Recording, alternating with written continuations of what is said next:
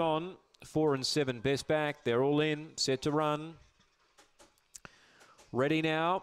Racing, Butterfly Angel last to leave, gets a clear run through. Early leader Kelly's Missile gets clear now. Butterfly Angel now progressed to second. Cop to check, leaders left 5 in front. So down the back, Kelly's Missile clear. Now Velocity Zalia is a danger running on. Then Faux Alley, Velocity Teller, then Butterfly Angel and Kanga Lights. Up goes Velocity Zalia though.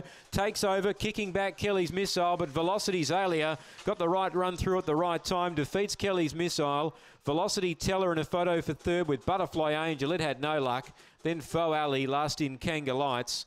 Time 22.70. Double for Nicole Price. Velocity Zalia here, number 7. Defeats 2, 4 and 5. 7, 2, 4 and 5. 22.70 the run, just outside her PB. Number 7 was about 5 lengths off Kelly's Missile down the back, but she quickly worked to second.